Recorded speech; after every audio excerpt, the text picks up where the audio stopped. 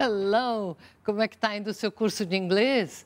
Já está sentindo que está melhorando, está se adiantando? Nós já estamos chegando quase na lição 18. Tá bom para você? A lição 18 tem uma opção de coisas interessantes, fala sobre comprar presentes. Quem é que não gosta de dar presentes, né? Então vamos ver. Lesson 18. Lesson 18.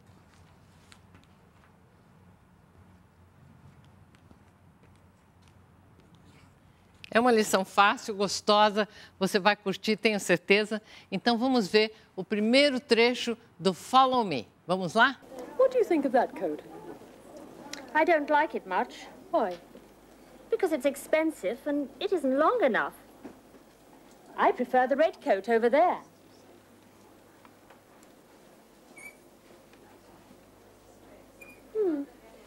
Not bad.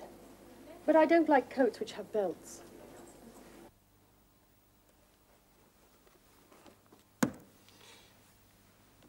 Hello. This is a present for Jane, my secretary. She likes presents. I like you, Francis. Why? Why do you like me? Because you give me presents. Oh, yes. Here you are. It's a present for you. Oh, Francis, how nice. Thank you very much. Yes. Why do people like things? Let's see. English people like animals. Some people like dogs because they're friendly. Some people prefer cats because they're quiet. Some people like parrots because they talk. Hello. Why do you like dogs? Why do you like dogs? Because they're friendly. Because they're friendly. I don't like dogs. I prefer cats. Why do you prefer cats? Because they're quiet. They don't make much noise. Why do you like parrots? Because they talk. A parrot doesn't talk. Yes, I do. Olha só, você viu o papagaio empalhado? Acho que foi difícil para eles achar um de verdade lá, né? Um Louro José para botar no programa, bem vivinho, bem falante. Seria bom, né? Vamos ver que frases a gente aprendeu aqui. Why do you like? Why do you like? Por que você gosta? Why? Why? Por quê? É uma palavra de pergunta. Why do you like animals? Why do you like dogs? Why do you like dogs? Por que você gosta de cachorro? Why do you like dogs? Repeat, please. Why do you like dogs? Again. Why do you like dogs? Good. I prefer cats. I prefer cats. Eu prefiro os gatos. I prefer cats. I prefer cats. Repeat, please. Come on. I prefer cats. Good. Tá bom, né? Tá indo bem. Então, why do you like me? Aqui é aquela pergunta crucial. Why do you like me? Por que você gosta de mim? Ah, why do you like me? Why do you like me? Why do you like me? Repeat. Why do you like me? I like you because you're kind. Eu gosto de você porque você é gentil. Vamos continuando? Why do you like me? Because, olha essa resposta.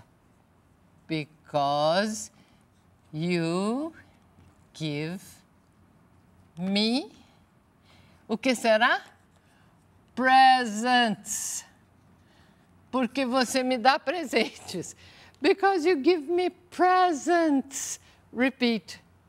Because you give me presents. Por isso que eu gosto tanto de você, porque você me enche de presentes. Because you give me presents. Repeat.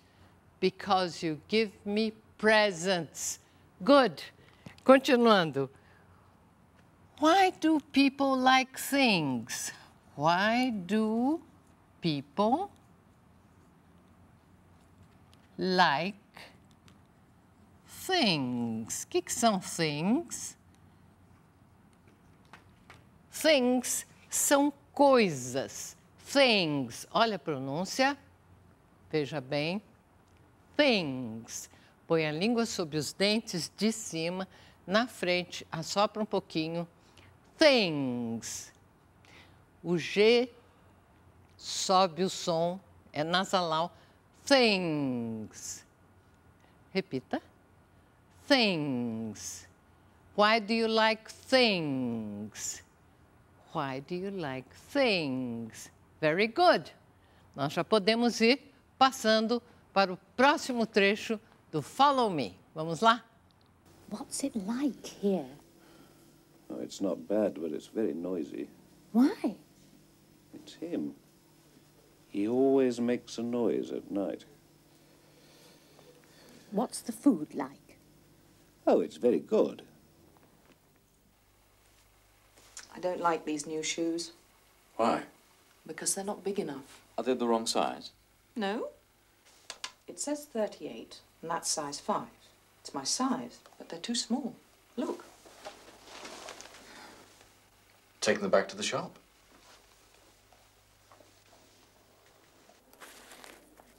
We like Madrid, but we went there last year.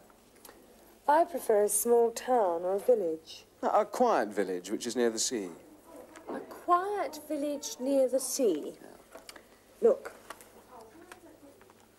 What do you think of this? It's 4 kilometres from the sea. Oh, that looks nice. And there's a good hotel, which is very quiet. I like Denmark. But we went there last year. I prefer Greece. Should we go to a small village in the south? Look, what about this? Very nice. And it looks quiet. But it's 6 kilometers from the sea. I like to be near a beach. Então vamos ver o que a gente aprendeu nesse trecho. Uma das frases é he's very noisy. He's very noisy quer dizer ele é muito barulhento. Eu vou anotar no quadro. He's very noisy. He is very noisy. Noise sozinho quer dizer barulho. Noise. Noise, barulho. Noisy, barulhento. Ele é muito barulhento. He's very noisy. Repeat. He's very noisy. Good. Continuando. He's very noisy. My shoes, esta frase também estava no nosso vídeo. My shoes aren't big enough. Olha a pronúncia de enough. A pronúncia termina em F, F de faca. Enough. Repeat. Enough. Good. My shoes aren't big enough. Repeat. Come on. My shoes aren't big enough. Quer dizer, meus sapatos não são grandes o suficiente. Enough quer dizer suficiente, tá? Então, os sapatos são pequenos. My shoes aren't big enough. Take them back to the shop. Outra falinha. Take them back to the shop. Take them back to the shop. Aqui é um K, viu? Ah. Ô, letra ruim. Take them back to the shop. Ok? Vamos repetir. Take them back to the shop. Come on. Take them back to the shop.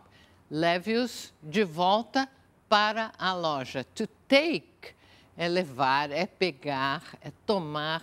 Take back é levar de volta. Leve de volta para a loja.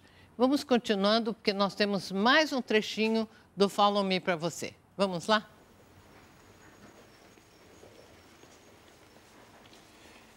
Can we have a double room, please? Certainly. With a bath or a shower? We prefer a room which has a shower. And I like one which isn't too noisy. This room is very quiet, madam.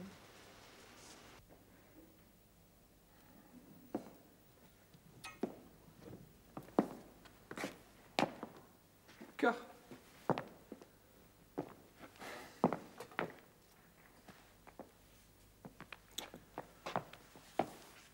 This one. Let's buy this lamp. No, it's too big. This one's better. Oh, no, not that one, please. Why not? My mother won't like it. But it's not for your mother, it's for us. And I like it.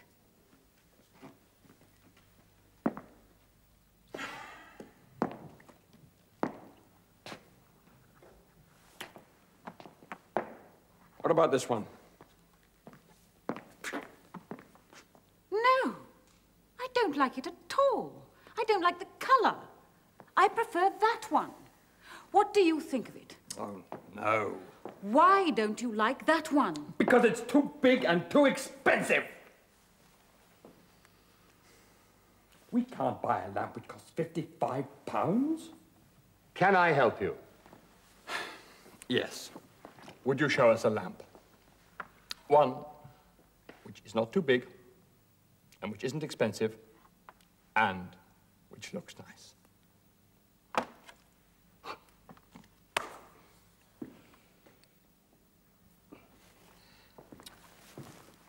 This one looks nice. Here's a lamp which looks nice. Here's a lamp which looks nice.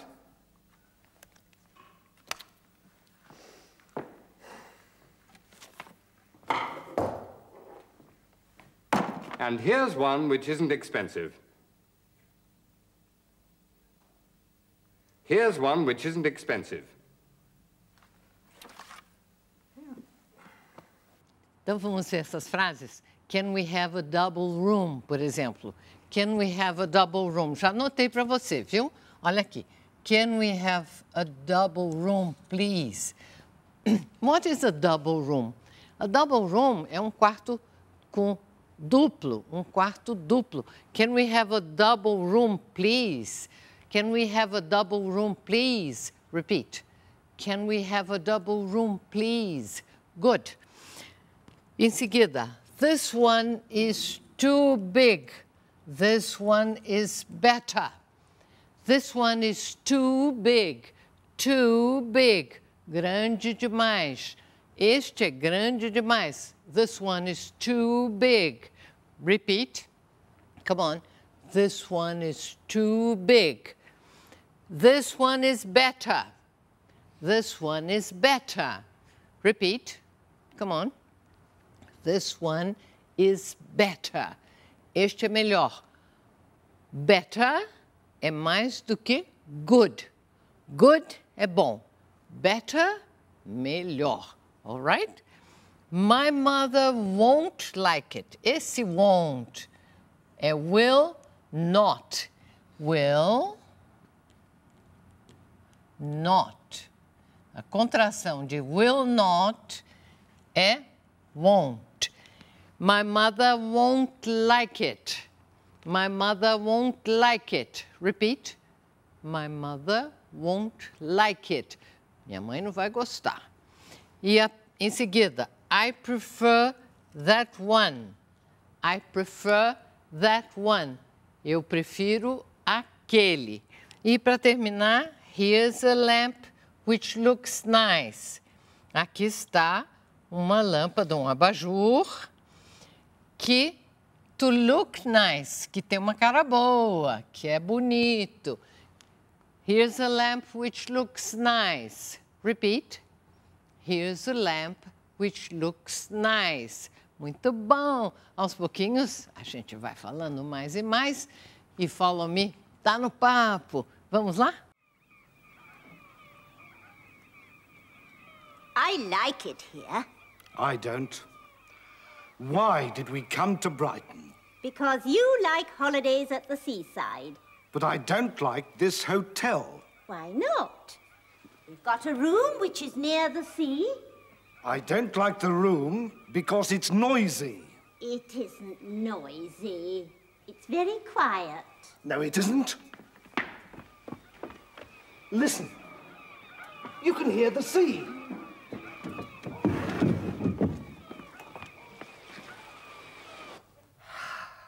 Ah, that's better. No, it isn't. What's the matter now? Listen. That's music. And you like music? But I don't like music in hotel bedrooms. It's all right. You can turn it off. Look.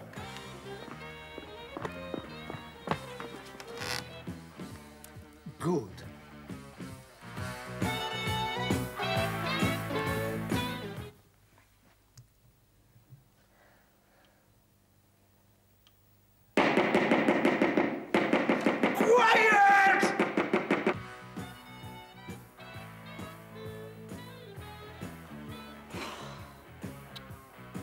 Turn the radio off, darling. Why? It's late. It's 12:15. All right.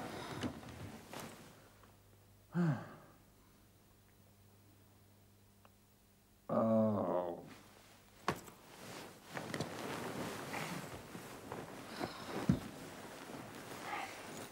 Would you turn the light on? Oh, God. Coloquei algumas frases no quadro para ficar mais rápido para a gente repetir mais, tá bom? Veja só. I've got a room which is near the sea. I've got a room which is near the sea. I've got a room which is near the sea. Repeat. I've got a room which is near the sea. Tenho quarto que é perto do mar. It's all right. Tudo bem. It's all right. Quando uma pessoa está sofrendo, ou caiu, machucou, a criança que caiu, a gente diz, it's all right, it's all right, it's all right. You can turn it off. Você pode desligar. To turn off é desligar alguma coisa. You can turn it off. It's all right. Repeat. It's all right. You can turn it off. You can turn it off. Mais umazinha.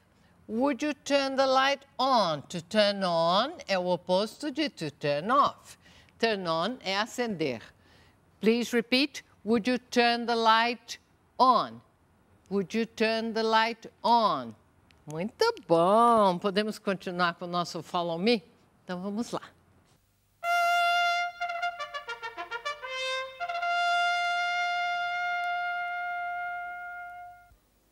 This is a market. It's in London. The market is in Bermondsey Street, in South London. It's an antique market. People come here to buy and sell old things.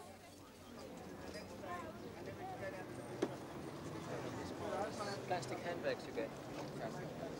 And pens.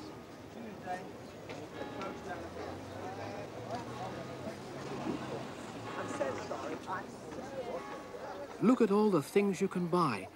On that stall you can buy silverware, like knives and forks and plates. They're all made of silver.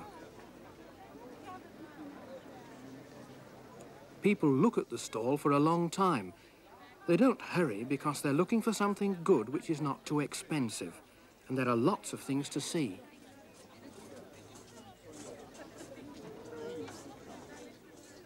Here's an old picture of the King and Queen.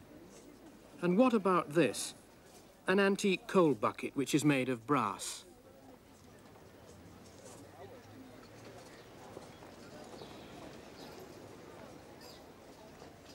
There's a market here every week.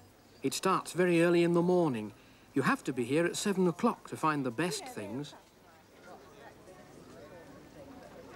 26 twice, 27 twice.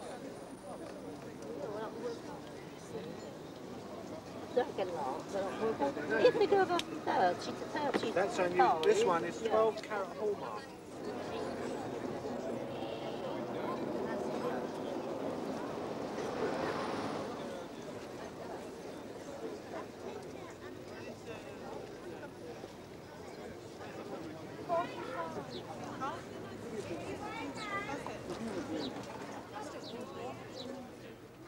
There's something for everyone at the Bermondsey Antique Market. What about this for your friends? A big brown bear.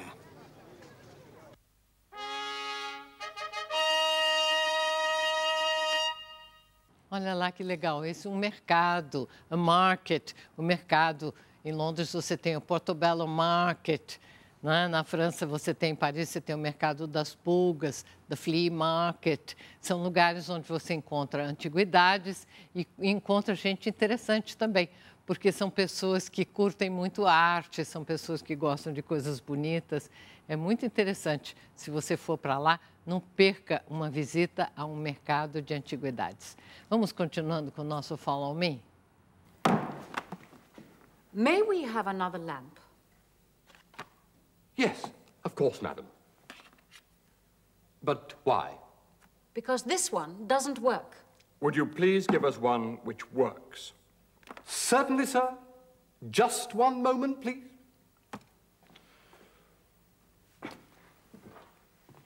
Here you are. That's not the same. It's smaller than this one. You're right. It isn't the same. It's different. It's a different size. This one's a different color. Same size, different color. May we have one which is the same size and the same color? This is the right one. These lamps are the same. These lamps are the same.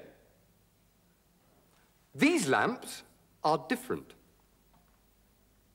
These lamps are different. Here you are. This one will work.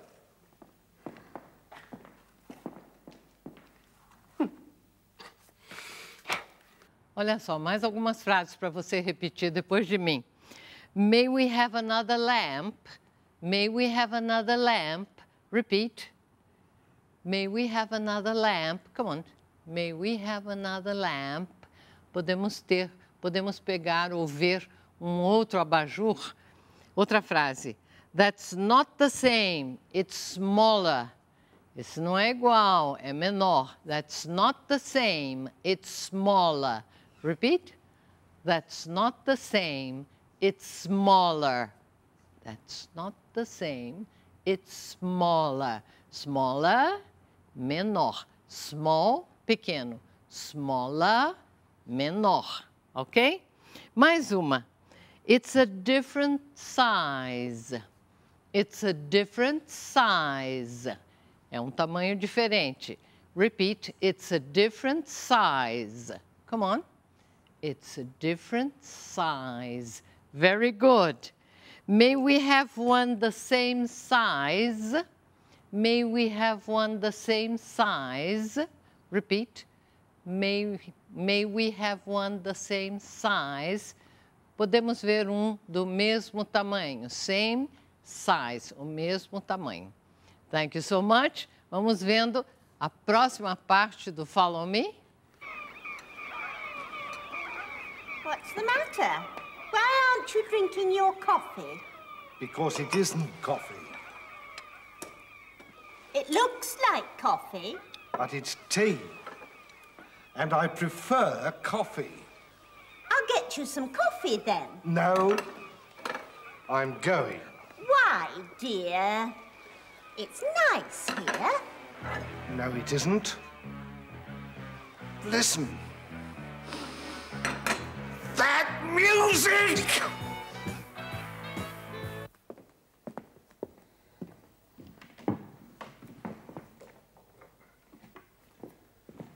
Turn it on.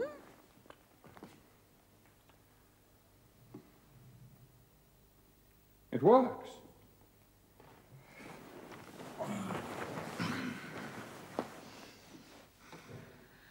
I'm sorry. I'm afraid I don't like it. What should we do? Let's give it to your mother. In this program, we learned Why do you like dogs? Because they're friendly.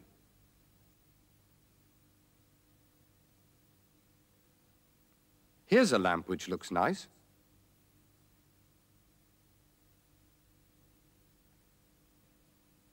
Here's one which isn't expensive.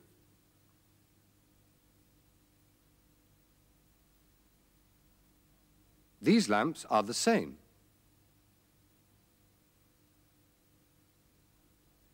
These lamps are different.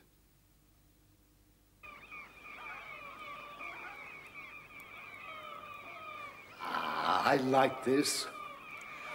I think I like Brighton. I like my present, Francis. And I like this music, too.